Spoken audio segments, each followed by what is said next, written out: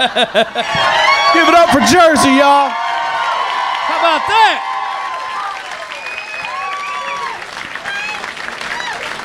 Once again, I want to remind you to please tip your wait staff. Y'all are still drinking a lot, and they're working really hard. They're sweating and stuff, so tip them. You paid $2 lousy to get in here tonight. Tip your wait staff.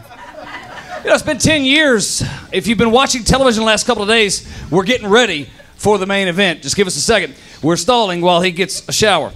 Now, no, he needs one.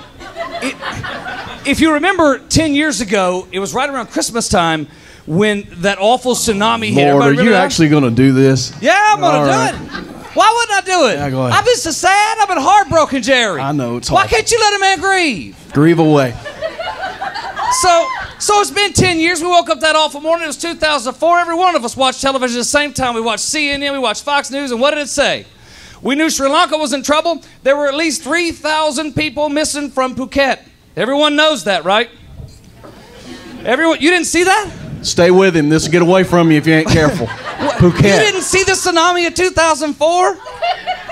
Ma'am, it killed like 3 million people. Where were you? Y'all ain't got cable?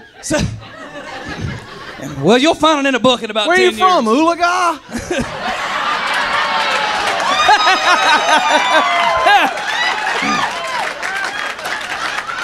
Now, I grew up in the South, and I ain't gonna lie to you, I was in church the next Sunday, and the preacher was like,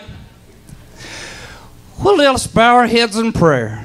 Dear Lord, I want to thank you for all you've given us and the family and the food and all the good stuff, and I want to send my prayers up to all the 3,000 kids missing from Fuck It. That happened. That ain't no lie. I know the Lord was looking down, and he said, that's actually... Never mind, Bud's dad. I come from a line of stupid.